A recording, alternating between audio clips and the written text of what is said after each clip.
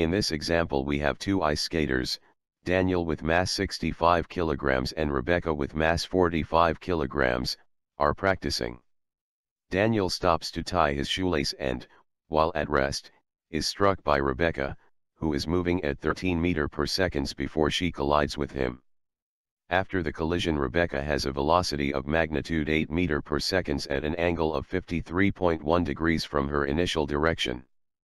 Both skaters move on the frictionless horizontal surface of the rink. For letter A, what are the magnitude and direction of Daniel's velocity after the collision? For letter B, what is the change in total kinetic energy of the skaters as a result of the collision?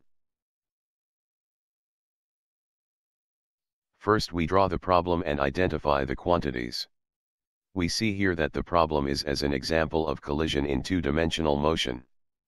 We note that the angle after collision mass 1 or moves in the first quarter, and we assume that the direction of second mass would be sensible, it moves on the fourth quarter, and so it is assumed that mass 2 vertical component is negative.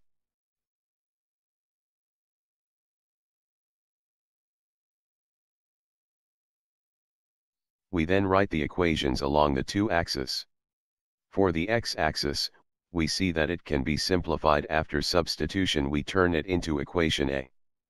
Similarly, we do the same for the y direction and simplify it to equation B.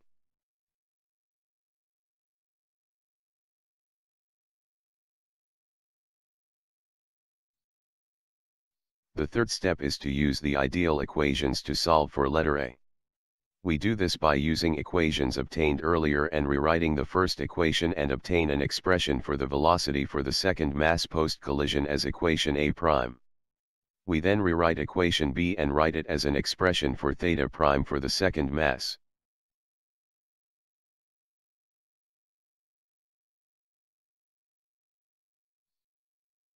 We then substitute equation A prime to B prime and solve for the position of the mass 2 after collision, which is equal to 30 degrees with respect to the horizontal.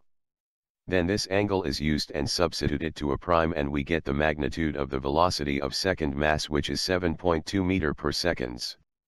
Note that we can substitute theta prime to equation B prime also and obtain the same value of the magnitude of the velocity of the second mass.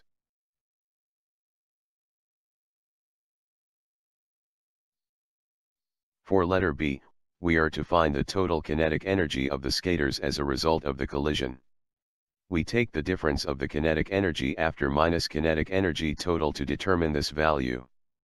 We see that the change of total kinetic energy is equal to the negative of 678 joules.